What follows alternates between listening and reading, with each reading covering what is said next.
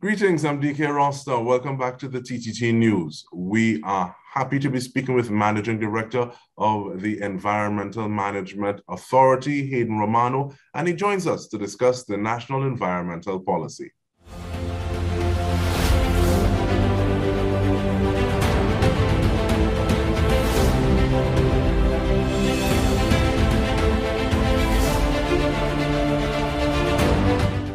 Welcome, Mr. Romano. How are you doing?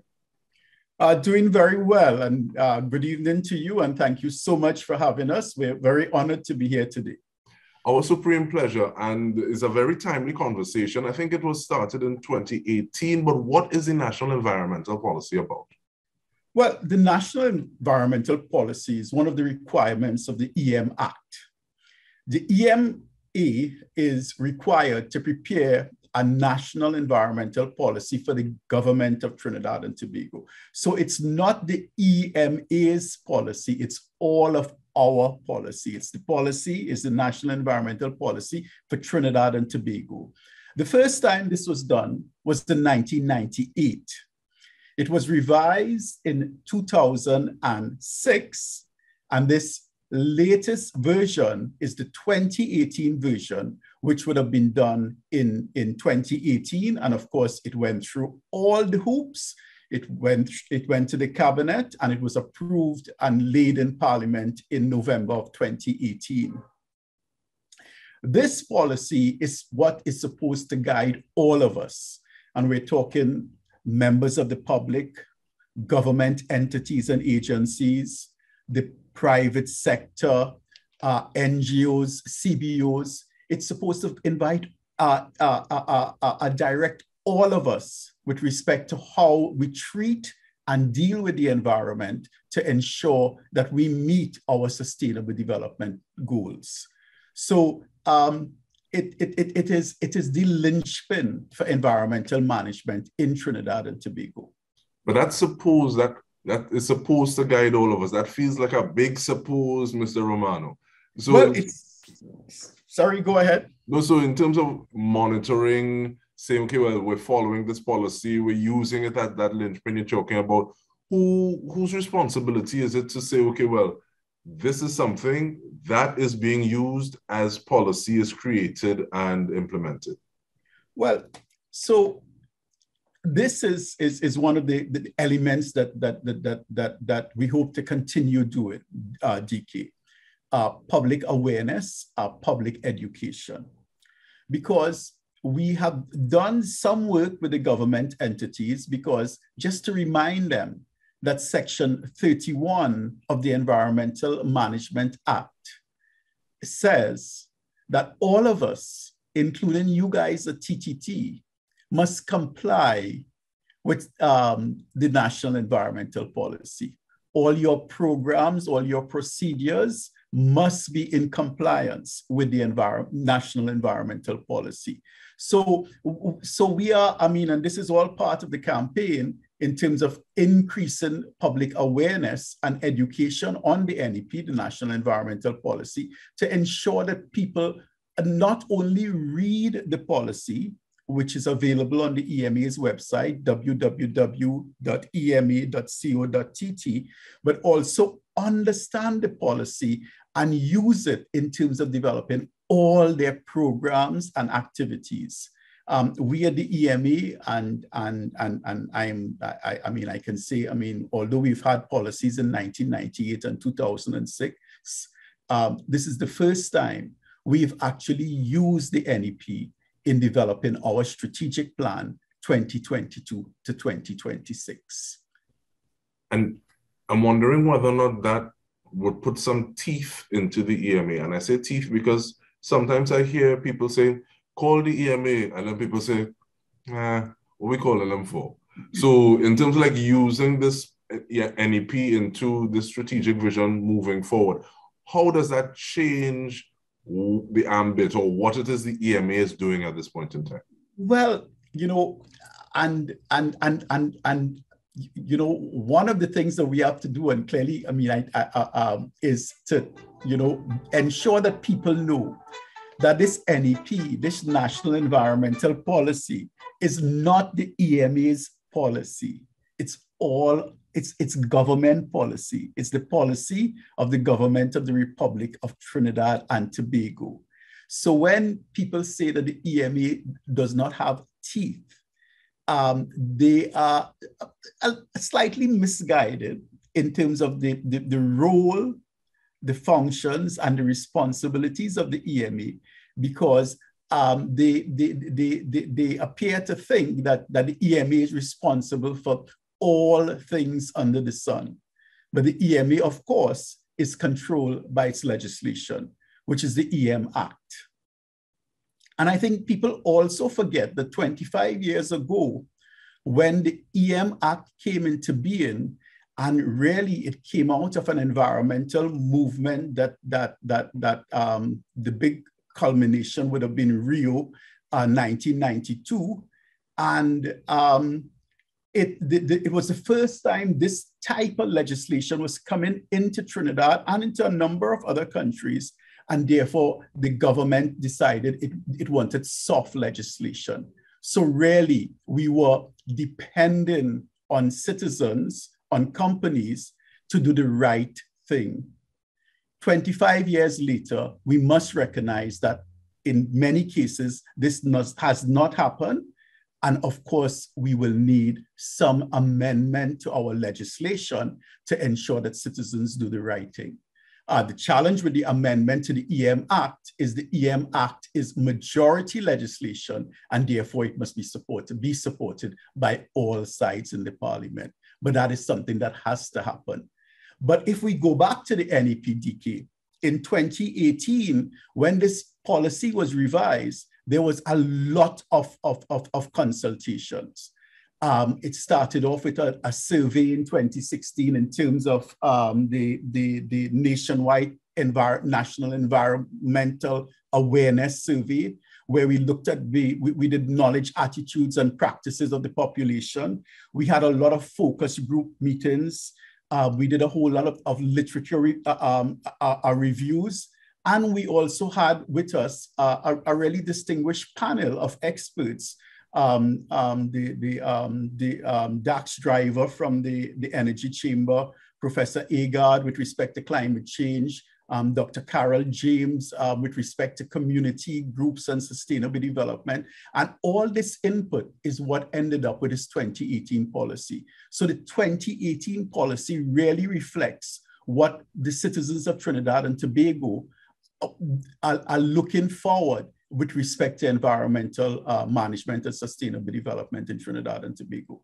And when we return, we are going to be talking about some of those main priorities as outlined by the NEP. We're doing so with the Managing Director of the Environmental Management Authority, Hayden Romano. Stay with us. We'll return with more.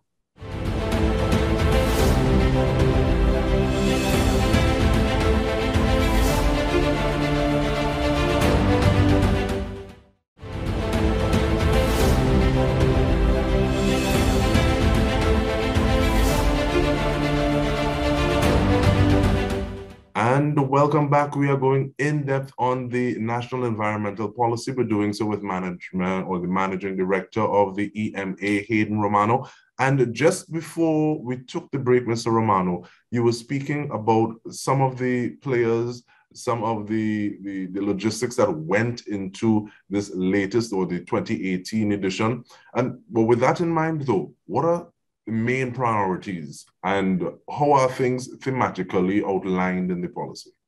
So coming out of all these consultations that we had, 6 priority areas were developed. And these 6 priority areas are sustainably managing natural assets, improving the local environment, evolving a greener economy, fostering an environmentally responsible society, addressing climate change and environmental and natural disasters, and protecting environmental and human health through pollution control. There is no number 1 and there is no number 6. All of these are of significant importance because this is what the people of Trinidad and Tobago told us. I think sometimes when you try to go down a hierarchy and say, okay, we're paying more attention to this and this, the things that get, what's the term, lost in the sauce? So as opposed to trying to deal with everything, all hands on deck and equal importance, as you just intimated. But at the same time, is there a plan of action? You spoke about building awareness. What's that plan of action look like? So in terms of a strategic approach, and we have adopted a strategic approach, and the government has appointed a National Council for Sustainable Development. And this council is tasked with the responsibility of examining the implementation of the NEP. Members of the council are, and I'd really like to mention their names. I mean, the EMA is the chairman. Kishan Kumar Singh from the Ministry of Planning and Development is the deputy chairman.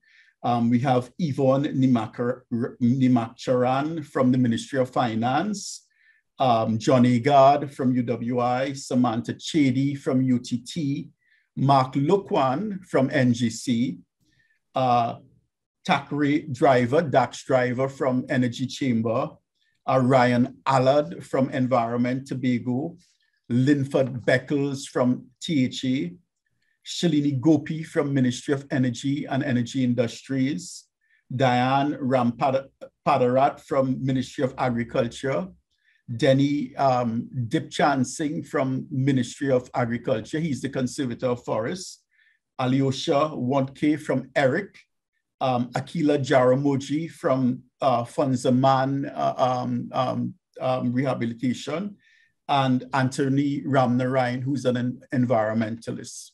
So the first step was to determine the priority areas to focus on. The council decided that we couldn't leave any priority area behind, and therefore the council decided that we would look and we will put in place working groups for all the priority areas. Then we decided, now remember, the policy has 6 priority areas, 24 thematic areas, and 252 policy statements. So the decision was made that with respect to the priority areas, we will focus on a number of, on one thematic area for each priority area. And in one case, because it was agriculture and coastal development, we decided we'll focus on two. So for working group 1, which is protecting the environment through human health and control, which is led by the chairperson is Shalini Gopi, the decision was made to focus on priority area 2.04, which is solid and hazardous waste. And it fits in really nicely because the EMA waste rules will become law at the end of this month. So that fits in very nicely in terms of getting things done, because yes, we do have a major implementation challenge. With respect to the priority area, sustainably managing natural assets, the focus that we are looking on at this point in time is coastal and marine area management and agriculture. Because agriculture management, because the Road to Recovery Committee really had an agriculture focus. So we decided in that priority area, we would look at two thematic areas. With respect to the area of improving the local environment, the area that we're looking at is planning and human settlements. Because there is a big concern, Dike. We hear lots of complaints about residents where their areas are becoming commercialized. They thought they were living in a residential area, and suddenly you have all these bars developing, or garages developing, and it's a big issue. I mean, the EMA gets lots of complaints with respect to that. And therefore, and of course, all these unplanned settlements, and the threat to our natural environment, including the threat to the wetlands, the threat to the forests. And therefore, the decision was made to look at both planning and human settlements. With respect to the fourth priority area, which is involving a greener economy, the decision was made to look at economic transformation. Because if we're looking like the rest of the world in terms of greening our economy, I mean, we need to look at what does that mean? What are the requirements? What does greening the economy means? And that area is the reason why we choose economic transformation. Mr. Romano, this is all well and good, and this sounds fabulous, but at the same time, the road to hell is paved with good intentions. So what kind of things are we looking at to concretize these things that we're looking at in terms of timelines and saying these are the deliverables that we want by certain time frames? So we have determined the policy statements that we are looking for focused attention. We are still looking at potential sources of funding, because everybody's doing this work basically voluntarily with the other work that they have to do. So but the hope is, because of the mix of both private sector, public sector, NGOs, that we will get support from all these groups. And the working groups are busy trying to develop action plans in terms of timelines. And it's moving slowly, Dike, because of the resources that we have. But the expectation is that in the last quarter of 2022, we will have some action plans in terms of knowing where we are proceeding with respect to the priority areas. Last quarter of 2022, but in the last 1.5 minutes that we have, how do people contact if they want to partner, if they want to become stakeholders who are a little more engaged? How do they help a little further? They surely can contact the EMA information at ema.co.tt, or call our telephone numbers and speak to the receptionist, who will direct you, which is 226 for EMA, or go to our website and fill in whatever information you would like to get from us.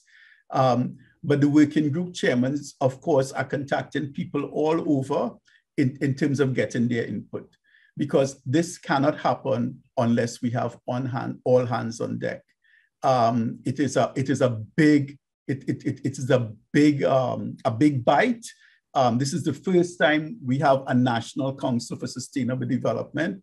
This is the first time we're trying to monitor and evaluate how we are performing with respect to our NEP. But it's an important time, because this year we're celebrating 50 years since that conference in Stockholm in Sweden in 1972. And of course, the UN is looking to see what is Trinidad and Tobago going to be doing with respect to its environment and sustainable development. So this is a really good time for us to be focusing on our NEP and really engaging our NEP and aligning our development strategy with our environment. And we really want to thank you for engaging with us, Mr. Romano, Hayden Romano, Managing Director of the Environmental Management Authority. What a time to be alive, to be making a difference towards things that will affect us for generations to come. And on behalf of the entire TTT News team, I'm Dike Rostant. This has been In Depth with me. Thank you for joining us.